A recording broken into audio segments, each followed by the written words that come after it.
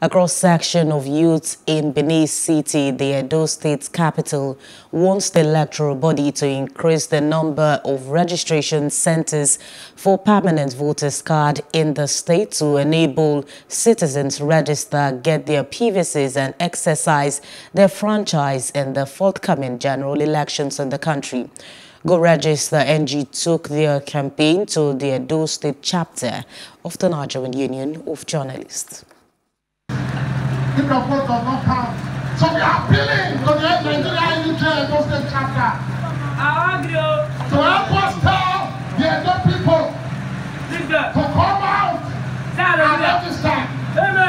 To come out and register. Don't say we did not tell you. This outside and register because your vote counts. This is the message we bring to the NUJ House today. Media also amplify this, the need, especially for Edo and some South states, to improve registering outlets for more young people to register. Right now at Oba Market, where we went there today, they are clamoring for a registering point there. So we are appealing to INEC Abuja to send in more equipment to enable INEC Edo improve on their registration drive. Go out viral, go out to the general public for more information.